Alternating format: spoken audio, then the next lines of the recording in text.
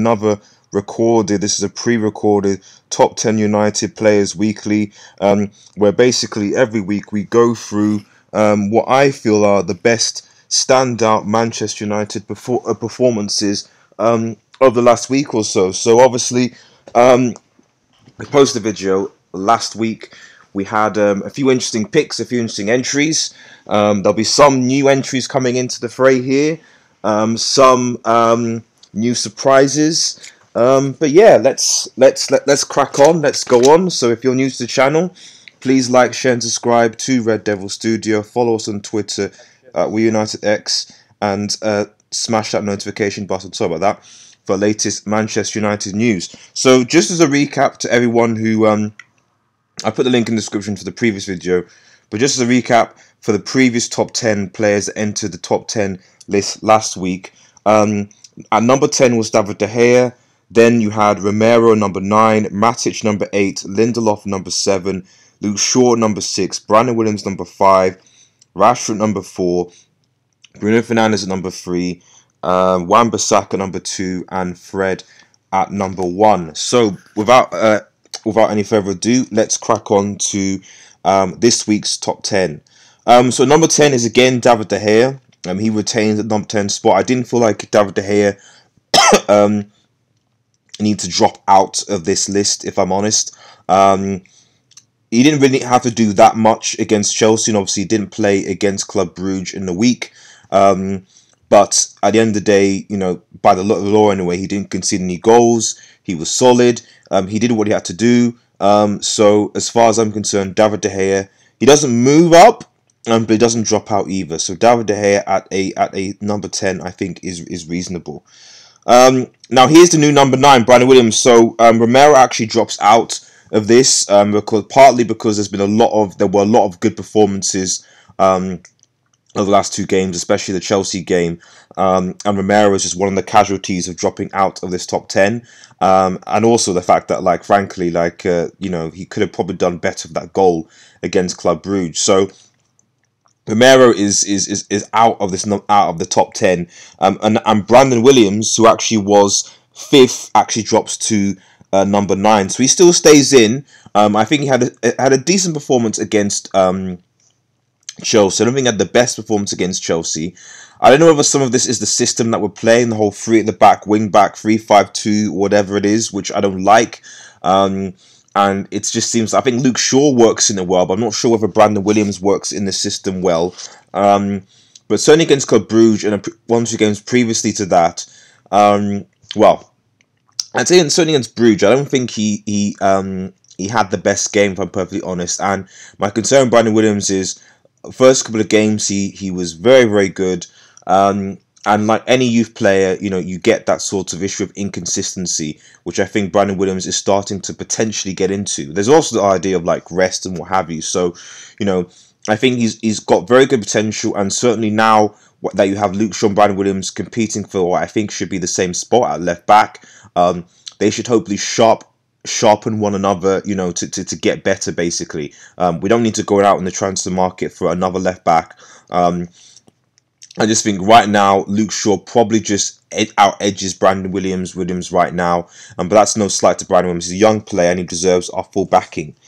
So at number 8 is Harry Maguire. So previously, this is another new entry into this list. Actually, last week at number 8 was Nemanja Matic, but Harry Maguire comes into this list at number 8. You know, I had my criticism of Harry Maguire for quite a bit this season. Increasingly now, I am thinking that possibly the Harry Maguire Bailly partnership is probably the best one to go forward, potentially. It'll be interesting because obviously Manchester United will be playing tomorrow, because it's going out on Saturday evening. So you'll be hearing this on Saturday evening about 7:30, 8 o'clock UK time. So tomorrow, for tomorrow's game, I'd be interested to see what centre-back pairing Solskjaer will pick, whether he'll go for Bailly and Maguire, or whether he will stick with Maguire Lindelof. I can't see Maguire and Lindelof played in the Europa on Thursday. He's got to switch it up, and I think the Bailly should definitely come in. Maguire, going back to Maguire, there were few. I think there were a few issues again against Club Brugge, but I think he's in this position because on Monday against Chelsea, although I didn't think it was the best defender, he certainly had one of his better performances in the Manchester United badge in the last couple of games, and of course the goal. The reason why he bought Harry Maguire in the first place was to use that slab head of his to basically score goals for Manchester United, and he did that to much effect. So all I can pray and hope is that certainly with our set pieces, with the likes of Bruno Fernandes and Fred on them from corners something, Harry Maguire can attack them and we can get goals, you know, from we can get goals, which is encouraging, because frankly we've not scored. I mean that game against Chelsea I think was the first. Like, we don't usually score from crosses, but we did. But I can't remember the last time that we actually scored from a set piece, you know, and that was the first time, which must have felt like ages, that we actually scored from a set piece, you know. So I hope that is the bringing in of something new, because we really need to. We don't score that many goals, we don't destroy teams anymore, so we need to take advantage of the set pieces that we have, and hopefully with Bruno Fernandes' delivery, giving us that extra quality. We can go forward. So yes, Harry Maguire, new entry at number 8. Like I said, there's one or two players that have dropped out and moved down and up. So we'll go on and we'll see. Number 7. So Matic, actually, who was number 8 last week, has gone up to number 7.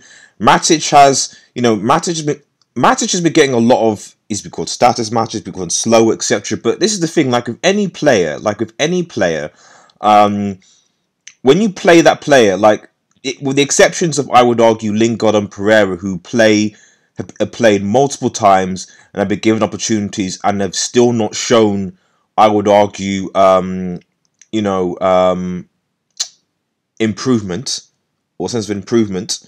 Matic has just been consistent. He's been consistent, and against Chelsea, he was solid for us again.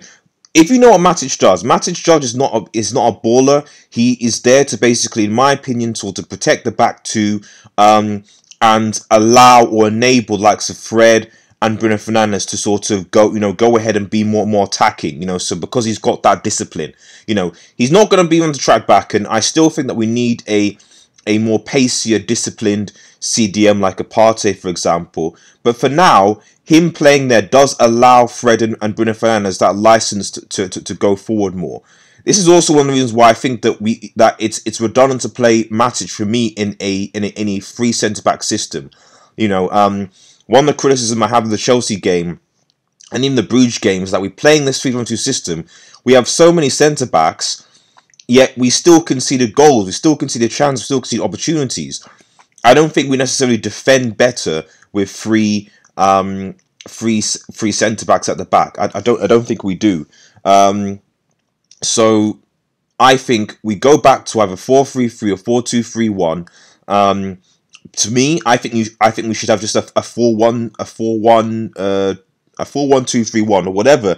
Just as long as you have Matic as the deepest holding midfielder, I think that's fine. And I think especially if you got Bailly in that centre back pairing, I just don't see why we should play for the back, because I think that restricts our team. I don't think that's Matic's best attribute, and I think that for me, over the last couple of weeks, he's not had a mare of a performance. Yes, against Bruges, he wasn't at his peak, but I think that, you know, when you're picking Pereira and Mata and Lingard to play in the midfield with Matic, you know, what do you expect? So Matic actually goes up to 7 in this week. Moving on, Luke Shaw actually retains his position at 6th place. Right now, as I said, I think Luke Shaw edges Brandon Williams in terms of the left back department. I think that I generally do believe that this sort of competition between the two, in terms of the alternation, has helped, possibly either giving Luke Shaw rest, but also, allowing him to actually improve and reflect on his own circumstance, own position. He does look a bit slimmer as well, so it looks like he's fitter. You know, he's remained injury free, thank goodness. You know, so he's coming back into his stride. So fingers crossed he can continue to remain injury free and continue going forward, because I think he's starting to, you know, a lot of United fans were saying, you know, sell Shaw, get rid of him. We don't need him as part of our setup. But for me, I feel like Shaw is really come leaps and bounds. To be honest, he really has. And I would expect him to start against Watford tomorrow. I'm hoping, like I said, that we don't play a 3-5-2 at Old Trafford. I really hope that we don't play a 3-5-2 at Old Trafford. And so in that circumstance, he's still retained 6. He's not done anything like he's not done anything wrong. Let's put that way, to sort of bring his position, certainly drop out of the top 10, but certainly reduce his position. His defensive ability and his attacking ability has gotten better. I think he could do with a few more assists to his name. So, but Luke Shaw currently at number 6. So who is at number 5? New entry at number well, not new entry, but Bruno Fernandes. Obviously, number 5 was Brandon Williams, who's obviously dropped out of the well, not dropped out. He's gone to 9th place, but basically Bruno Fernandes is now on 5th. He was last week. He was 3rd, and this is not a slight at Bruno Fernandes. This is just because there are a couple of players, well, one player in particular, that I feel, well, 2 players actually, that I feel over their performances over the last week should just be here and should just be in a high position. This is where we get into difficult territory, because the next 5 players have all been very, and I think the next 5 players are, for me, the spine of Manchester United. This is the team, next 5 players that we build your team around. You know, so the other 5, you know, there's still kind of room for improvement, still consorted, but these 5, this is the core Manchester United squad. This is the team that you build your Manchester United around, and Bruno Fernandes is definitely one of them. I mean, Bruno Fernandes just looks levels above the entire team. He really does. I mean, it's ridiculous just how good, how much of a difference it makes, and just, you know, it's painful because you're like, had we signed him in the summer, had we not bartered with money, had we just signed the player in the summer, there's a very good chance that we'd have been top 4.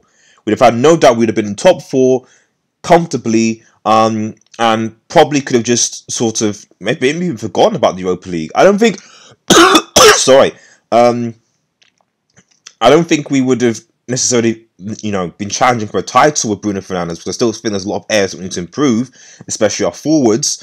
But clearly he makes a difference. I think if we had Bruno Fernandes, we just wouldn't have this struggle that we're on now. We certainly would have been beating lesser teams, I think, and maybe some of those draws would have gone to wins. But anyway, on to him this week. He obviously, you know, free kick hit the post, exquisite. We can already tell that we've got a good set piece taker, and he obviously takes the corner to assist Harry Maguire. So for me, Bruno Fernandes is a G. He will obviously start against Watford.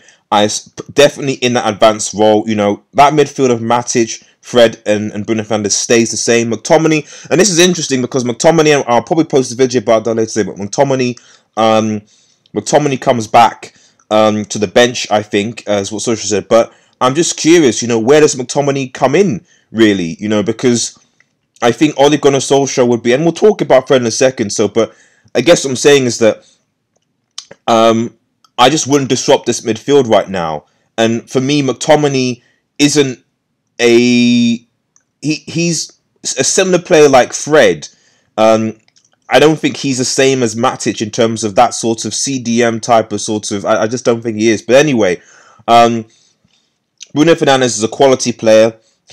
While he has dropped to 5, this is no slight on his quality. It's just that there are 2 players, I mean, in particular, that just come, because of their performance of the last week and expected performances, just come out on top here. So, but Bruno Fernandes at number 5. This is the guy. Number 4, Eric Bailly. I admire defenders. Previously it was Rashford. Obviously Rashford was injured, so Rashford has dropped out of out of the top 10. Marcus Rashford, man. Also Lindelof dropped out. He's obviously not there. That was in replacement for, I think, Maguire. Anyway, Eric Bailly just said he didn't play against Club Brugge, but he had an amazing game. An amazing game against Chelsea. It was a bit rusty for the first minutes, but the fact is, and this is why I put him so high, for me, is because it's just the fact that he was injured. He was out for so long. You know, like we often say with some players, oh, you know, it takes a bit of time to fitness to get back, to do this, to do that. You know, he's just coming back. We use that excuse. Eric Bailly, I don't think he's played football for first United for almost a year, and he comes back into that team, and he's basically like, is he basically our best centre back? You know what I mean? Like he comes back and you're like, this is basically our best centre back. You know, like there's no way. You know, I was saying this to a friend of mine. I was like, I would take Bailly, a fit Bailly for like 10 games of the season, than having Phil Jones injury free for the whole season. You give a crooked Bailly for me for 10 games of the season, and I would take that over Phil Jones for, you know, injury-free Jones for the whole season. He is that good. You know, people forget he's still young. He's still in his early 20s. I think he's maybe 23, I think. You know, so, you know, he gets injured, but he's still young. He's still young. Like, I think a lot of people, and I think this is a credit to Bailly, is that people say should be sold, people should be go. It's like, he is young. He is so young. Like, this guy isn't even. This is what I and this is why he's up there. It's like, I don't think people get it. Is that Bailly is like, Bailly's not even in his prime yet. Like, defenders in particular, like you like your Van Dijks and stuff like that, because Van Dijk is now, I think, 27, 28, I think. You know, defenders for me get in their prime. Unlike maybe a forwards and stuff like that, they probably come in their prime from maybe late 26, 27 periods. So 26 to 32. You know, 27 to 32. That for me is a defender's prime. You know, forwards, wingers prime, probably earlier, starting from maybe like 24 to 28, that type of sort of thing. As in wingers, maybe forwards a bit more at 20. You know, so on. So defenders have a later prime. So the fact that Bailly is this good as a centre back at such a young age, he's only, like I said, 23, I think. You know, we need to keep a hold of him. You know, there are a lot of players always injury free, sell him, get him, he's not useless. No, come on, we need to keep. I said I would take 10, you know, appearances of Bailly from not in the season over a injury free Phil Jones, like, because this is a guy who can improve and go from strength to strength. His ability, he's just that there are very few players in this Manchester United side who are comfortable on the ball. Yes, he loses the ball, you know, but this is the thing I'm not about to answer yet. Players that are comfortable on the ball, that will do things, that are creative, that tenacity, will often lose the ball. I'd rather a player who takes risks, who's comfortable with the ball, who wants to play out, who wants to sort of make things happen and lose the ball a few times, than players, a lot of which we have at United, who just pass sideways, don't take risks, don't really know what they're doing, just want to keep it conservative, comfortable, don't really create anything. Bailly is a creator, and he's a good. The amount of tackles he was doing, man, I just, you know, there were at least several last-ditch tackles that he made. You're just like, this guy puts his body on the line. So Eric Bailly, man, is a fourth, and there's a very good chance if he remains fit that he's not going to drop out of this top 10 anytime soon. This guy, 50 million down the drain, right? 50 million down the drain. 50 million down the drain. Anthony Martial has been getting a lot of haters, and I must be honest, I also at times joined that bandwagon of, you know, is Anthony Martial, is he really good? Is he really good enough, you know, especially with Rashford not being here? But the reality is that 2 goals, 2 games. You know, that cross at bissaka, that finish for that header, boom. Anthony Martial, man. You know, that gave us the momentum in that Chelsea game. That goal by Anthony Martial really gave us the momentum in that game. And then to basically create, because in that Club Brugge game, we didn't create anything at all. Martial created that goal by himself, and it got us that away goal, frankly, which we needed. I think a lot of Martial haters need to sit down, take the humble pie. We will see what he does tomorrow against Watford, of course. at home because we need him to create things. But this is the thing, and I noticed when Igalo came on, is that it's not that these players are bad.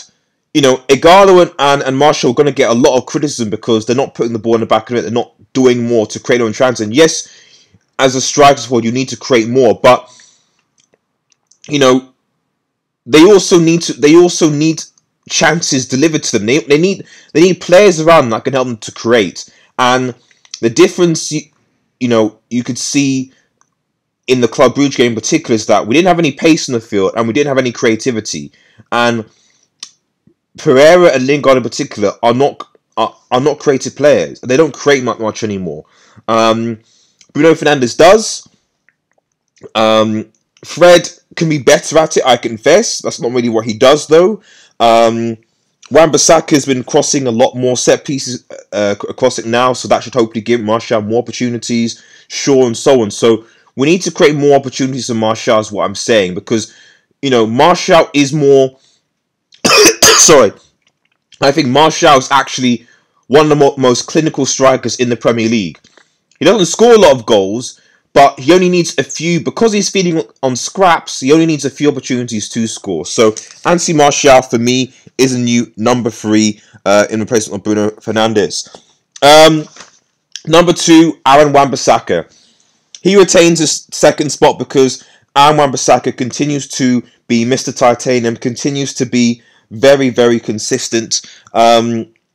I just don't know whether he's going to drop. He might go to maybe 3 or something. I don't know, depending on how well Bailly does, maybe, or obviously Bruno Fernandes.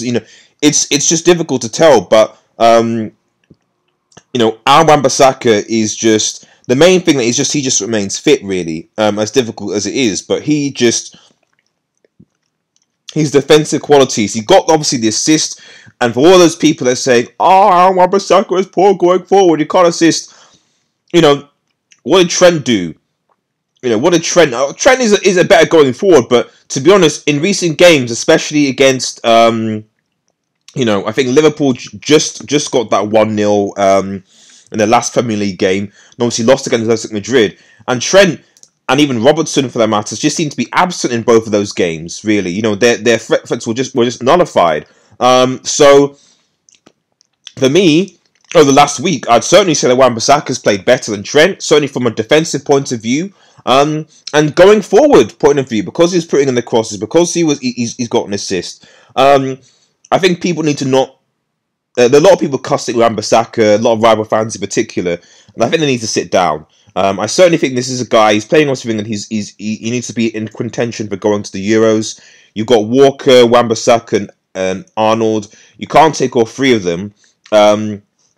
For me, from a defensive point of view, you've got to take Wan-Bissaka.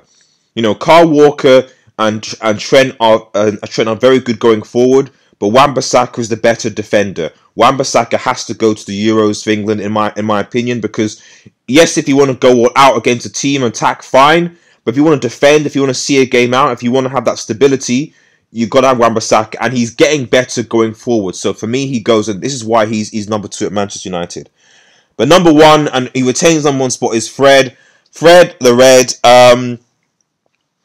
Fred, I feel, it's like I was saying before about the idea of how can Fred be dropped? Can Fred be dropped? Because McTominay's back, and before Fred was on this run, he was alternating between McTominay and they were in and out of the team. I just can't see how Solskjaer, aside from resting Fred, so for example, if we're ahead, if we won the game by a few goals, take Fred off, bring McTominay on, that's fine, or Europa League or stuff like that, fine. McTominay's good in terms of if we're thinking about giving Fred rest, but if it's talking about replacing Fred in terms of big games and stuff like that, I just don't think that's a good idea. The more I see it, the more I think that the midfield 3 we have now, Matic, Fred, and Bruno Fernandes, should be our starting midfield. I don't think you can play Matic, Fred, and McTominay together. I don't think that works. And I don't think that you can play McTominay, Fred, and Bruno Fernandes. You can, at best, you can probably do that, especially because we need to get Matic some rest as well because of where he is. But I just think Matic does a different role than McTominay will do, and is more disciplined in that CDM role than McTominay is, where they both. I thought McTominay and Fred are both the same sort of type of player, although McTominay I think has a better goal threat. But in terms of the engine of a midfield, I think Fred and his tenacity, box to box, is better that way. He's really come leaps and bounds. He's probably our most improved player over the entire season, and I think it's between him and Wan-Bissaka for potentially player of the season. Although, you know, late shout outs at Marshall and Bayer, depending on what happens to the rest of the season.